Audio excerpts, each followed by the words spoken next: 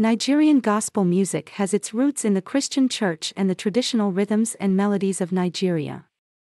The introduction of Christianity to Nigeria during the colonial era brought new hymns and religious music to the country, and these songs were often accompanied by traditional Nigerian instruments like the talking drum and the shakir.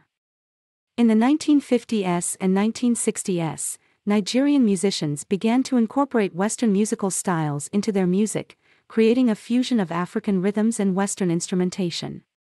The emergence of the Pentecostal movement in Nigeria in the 1970s and 1980s helped popularize gospel music in the country, with churches using music as a tool for evangelism and worship. During this period, Nigerian gospel music became more diverse, incorporating elements of highlife, reggae, hip-hop, and other genres. Artists like Sunny Okosun, Penam Percy Paul, and Chris Okodi emerged as pioneers of Nigerian gospel music, using their music to spread messages of faith and social justice. In the 1990s and 2000s, Nigerian gospel music continued to evolve, with artists like Sammy Okposo, Lara George, and Frank Edwards gaining popularity both in Nigeria and abroad. Today, Nigerian gospel music remains a vibrant and important part of the country's music scene.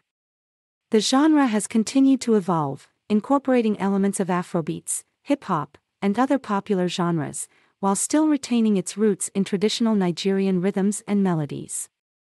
Nigerian gospel music has also become an important cultural export, with artists like Sinak and Nathaniel Bassey gaining international acclaim and helping to spread the gospel message around the world.